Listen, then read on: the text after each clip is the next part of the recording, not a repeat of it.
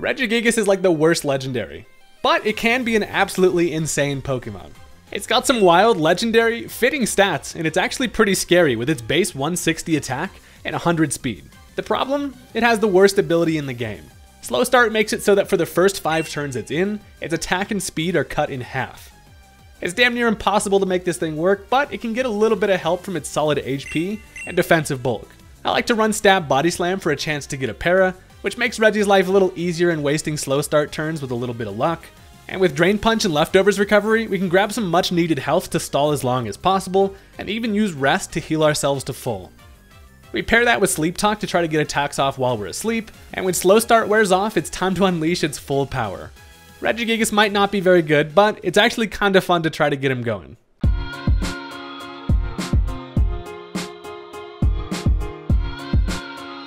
Look, today we're busting out the big guy. Someone's gotta do it, and you know, that's what I'm here for. And if you're into that kind of thing, consider hitting that subscribe button. It's free, it only takes you a second, I promise you will not regret it.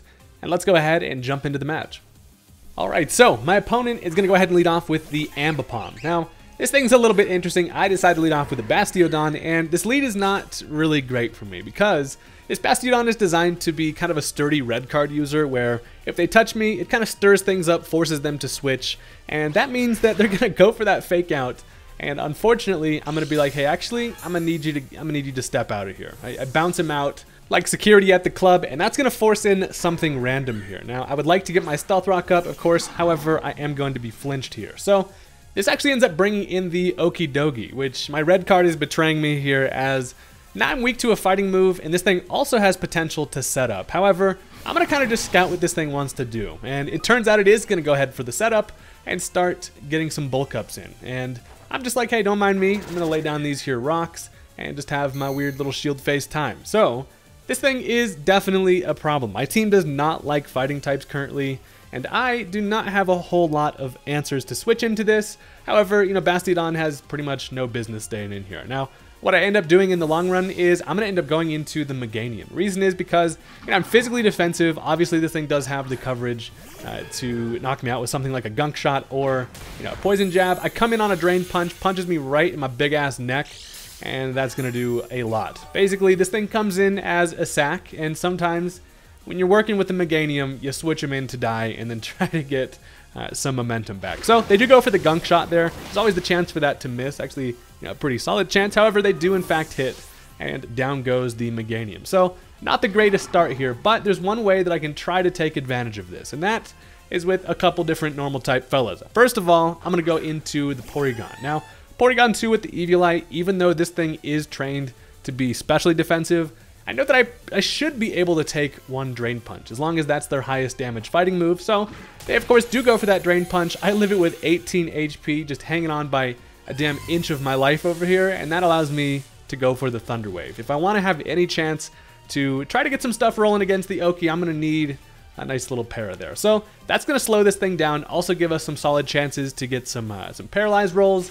And at this point, I'm actually faster. The most aerodynamic Porygon 2 in the damn world. I'm able to get a little bit of damage off on it there. However, they do break through the para, and the Drain Punch is gonna both knock me out and give him a little bit of that little health that I had left. So I'm 2 mons down, and I really got to try to get some stuff going. You know who is always ready to get some stuff going slowly is Regigigas. I'm gonna bring this thing in, and I imagine this dude is just happy to be able to stretch his legs. We're making it out the temple with this one. I come in, and of course now the timer starts for the slow start. So of course I'm susceptible to getting absolutely bopped by a +1 Drain Punch here, and that is why we come fully equipped with the old Terra Ghost. People love to try to punch this thing, but with my cool new ghostly hat, we are going to, you know, be able to avoid that, which is really nice because not only does it, you know, not able to get any damage this turn, but I can actually outspeed, hit him with a Body Slam to do essentially nothing.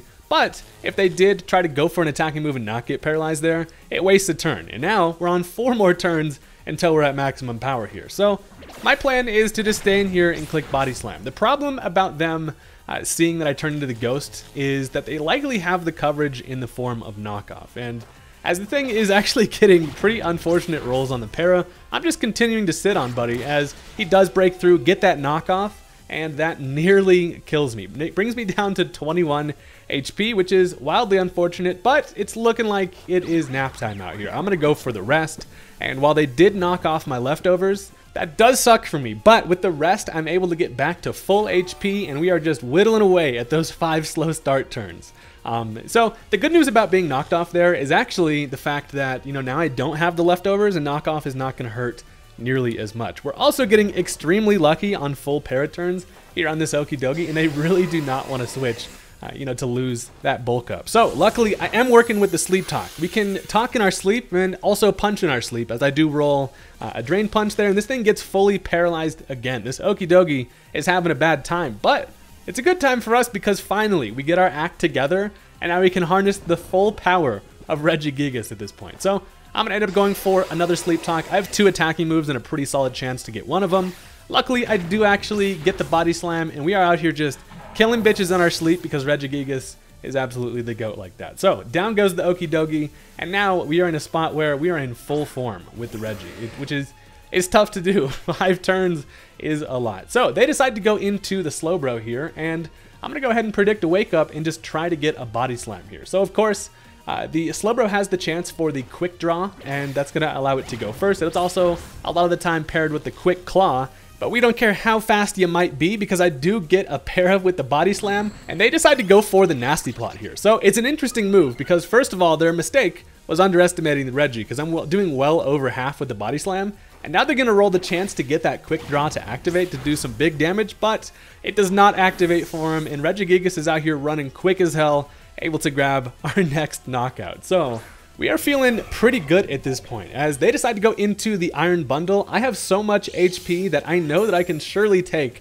any attack this thing wants to throw at me. And luckily for us, they do not have a ghost type because obviously we're hard-walled by ghosts, but this here Santa Claus is about to get his bundle stolen. He goes for that Ice Beam, and after a critical hit, it's actually going to do barely half. I can then punch the living hell out of him, and we just suck the Christmas spirit straight out of him, pause. But that is going to obviously take care of Iron Bundle, who does not want to take any attacks in general, especially from my base 160 attack having ass. So here's the thing, they're down to just a few mons left at this point, and they decide to go into Azumarill. They're going to need a lot of offensive pressure if they want to try to turn the momentum around here.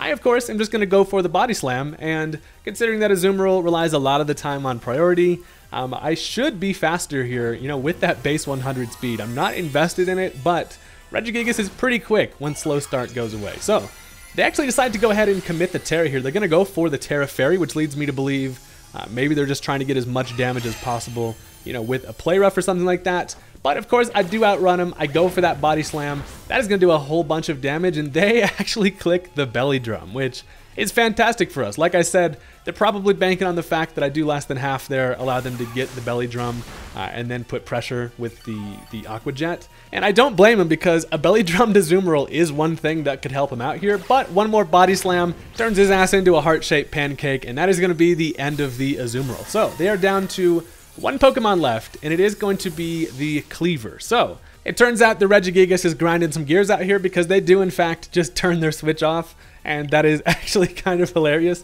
Listen, Regigigas is a horrible Pokemon, and I just really wanted to see if I could get this thing to work. And it turns out, yeah, that boy put in some work. It's actually pretty fun to get going if possible, but obviously there's got to be some circumstances, and I thought that was just kind of hilarious. So listen, if you enjoyed, make sure to leave a like on the video. I really do appreciate all the support, and I will catch you guys next time. Peace out.